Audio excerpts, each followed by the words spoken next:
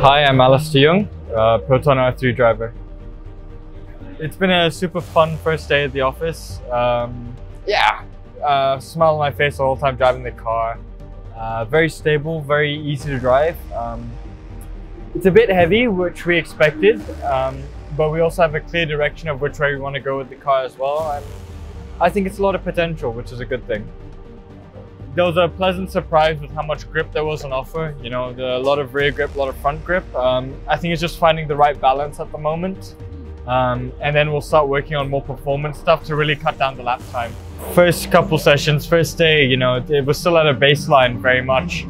There's a lot of performance to find, a lot of balancing stuff to find, which is completely normal with racing. It just means we're going to keep going quicker and quicker, and that's the encouraging thing.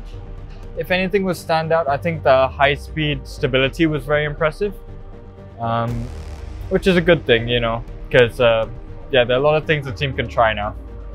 Honestly, I think it's probably the most comfortable car I've been in. I'm really used to squeezing my body into tight spaces with the Formula cars and even the Swift. The team did a great job making it that way, and also having a lot of opportunities to customize where I want things, where I want the wheel and the pedals. So yeah, really nice. Hi guys, R3 fans, Proton fans, and even S70 owners. You know, it'll be really good to see you guys come down on the 23rd to watch us here live, or tune into the Facebook link and really support us from home.